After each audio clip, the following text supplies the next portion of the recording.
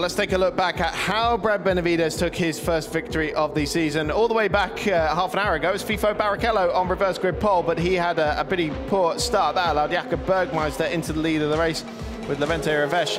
Then Brad Benavides challenging for third position down into turn 3, but it was Bergmeister who led in the early stages of the race with Revesh challenging him. Benavides did manage to get around the outside in the end into third position. And then Levente Revesh made his move for the lead early on Jakob Bergmeister, trying to usurp into turn 3. And then Brad Benavides ended up picking up a 3-second time penalty for that maneuver on Jakob Bergmeister because he went off the circuit to make it happen.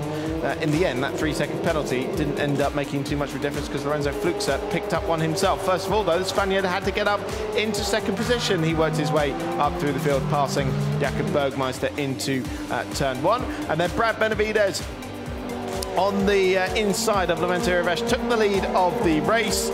He wouldn't relinquish it until the checkered flag. Lorenzo Fluxer made his way into second place ahead of Revesh as well. And Benavides, as he said just now, his first victory in single-seater racing here in Portimao.